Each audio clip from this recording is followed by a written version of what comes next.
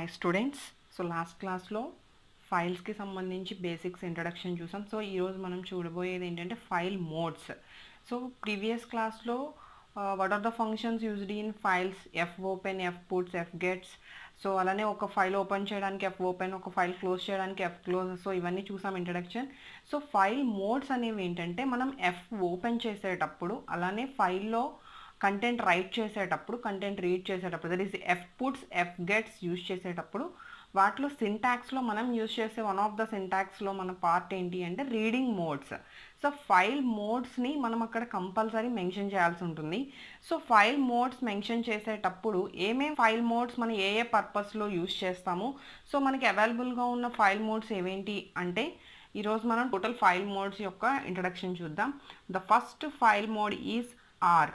So compulsory మనం file మోడ్స్ని double కొటేషన్లో mention చేయాలి.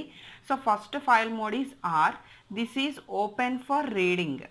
So మనం ఒక ఫైల్ని రీడ్ చేయడం కోసం ఓన్లీ రీడింగ్ పర్పస్ మాత్రమే, అంటే మీరు ఆ కంటెంట్ రీడ్ చేయడం వరకు మాత్రమే యూజ్ చేయాలి అంటే మనం ఆర్ అనే మోడ్ యూజ్ చేస్తాం. So number 2 R B. So ఇక్కడ మీరు ఈజీగా గుర్తుపెట్టుకోవచ్చు. B means binary file, are means only reading purpose. So binary file ఫార్మాట్లో ఓన్లీ రీడింగ్ చేయాలి అంటే ఆర్బి యూజ్ చేస్తాం. నార్మల్ టెక్స్ట్ ఫైల్ ఫార్మాట్లో ఓన్లీ రీడింగ్ చేయాలి అంటే ఆర్ యూజ్ చేస్తాం. So open for reading in binary mode. So next W means write. So open for writing. Next WB. So same again, open for writing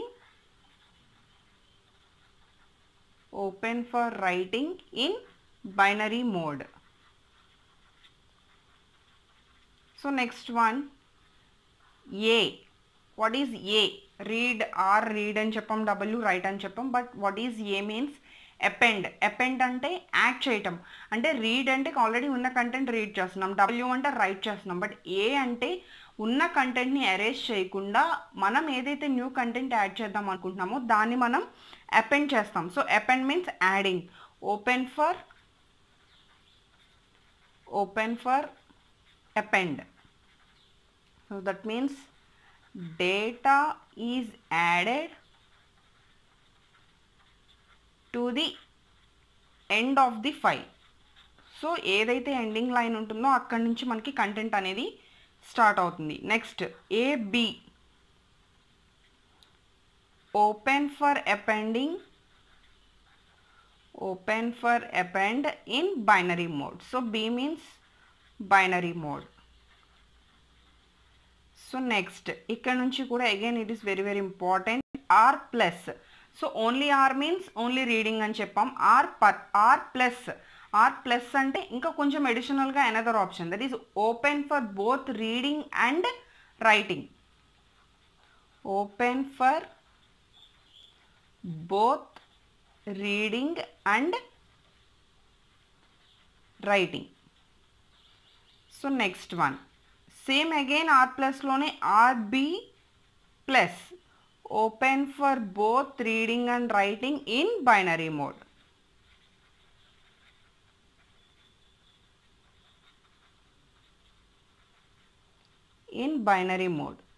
okay. Next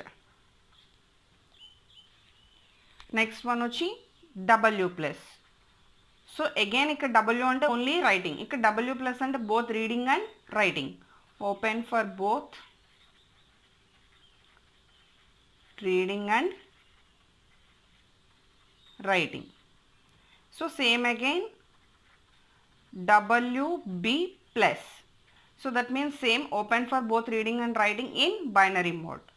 Next 11th one A plus. So ఇక్కడ ఏ అంటే appending, already ఉన్న కంటెంట్ని add చేయడం అని చెప్పాం. ఇక్కడ ఏ plus అంటే already ఉన్న కంటెంట్ని రీడ్ చేసి అండ్ అపెండ్ చేయడం. So open for both reading and appending. So next same again మనకి ఇక్కడ ఏబి ఉంటుంది. ఏబి అంటే మనం బైనరీ మోడ్ ఫార్మాట్లో both reading and append. So that means called AB. So next ఇక్కడ వరకు మనం ఫైల్కి సంబంధించి ఫంక్షన్స్ చూసాం, అలానే మోడ్స్ చూసుకున్నాం. సో ఇప్పుడు మనం నెక్స్ట్ ఒక ఎగ్జాంపుల్ ప్రోగ్రామ్ చూద్దాం. ఎగ్జాంపుల్ ప్రోగ్రామ్ చూస్తే మనకు కొంచెం క్లియర్గా ఒక ఇన్ఫర్మేషన్ అనేది వస్తుంది. So next this is a basic example programme, very small task అనేది నేను తీసుకొని చెప్తున్నాను.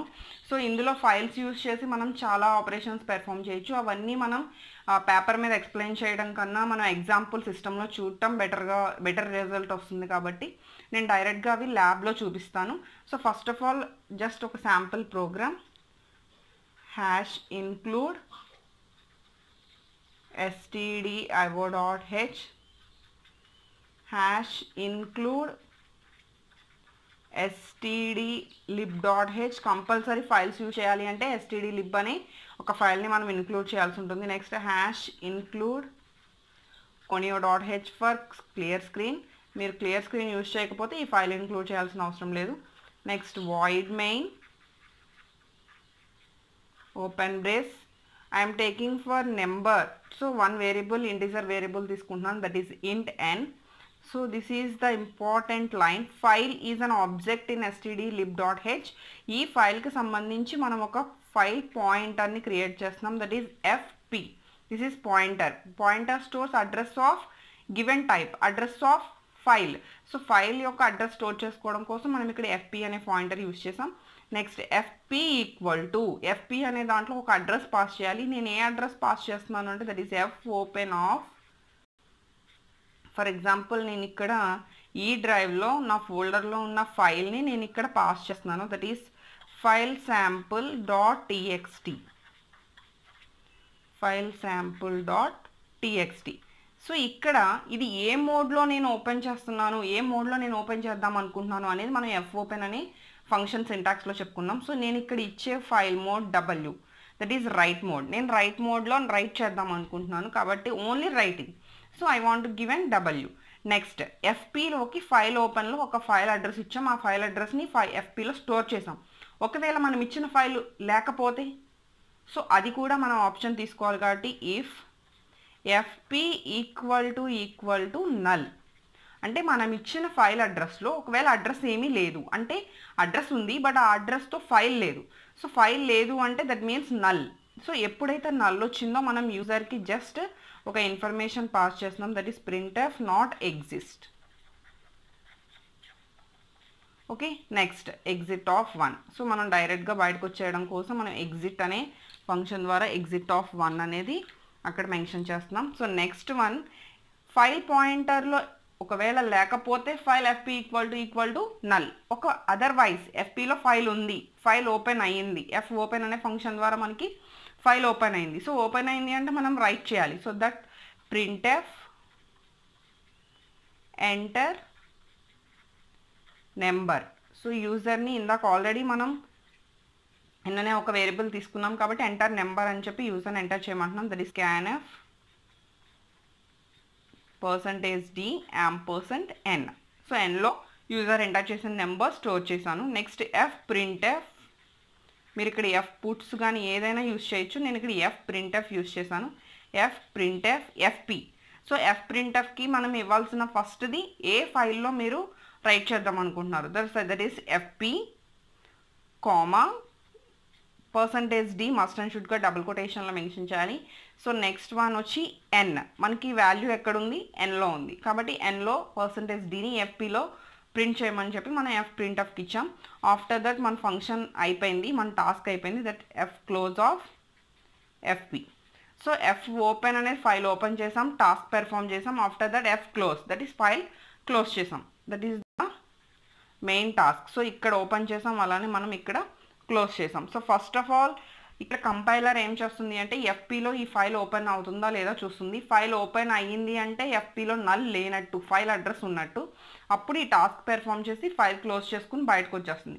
ఒకవేళ మనం ఇచ్చిన అడ్రస్లో ఫైల్ ఆ నేమ్తో లేదు, then it returns null. So ఎప్పుడైతే నల్ ఉందో నాట్ ఎగ్జిస్ట్ అని చెప్పి మనకు ఒక మెసేజ్ చూపిస్తుంది. సో నెక్స్ట్ మనం అలర్ట్ అయ్యి మనం అక్కడ ఫైల్ నేమ్ని పర్ఫెక్ట్గా ఇచ్చుకోవడానికి ట్రై చేస్తాం. So that is the basic programme about files. So next మన డైరెక్ట్గా నేను సి ల్యాబ్ అనే ప్లేలిస్ట్లో దీనికి సంబంధించి ఆల్ ప్రోగ్రామ్స్ అనేది 1 by 1 అప్లోడ్ చేస్తాను. సో ఒకసారి అక్కడ చెక్ చేసుకో. Thank you.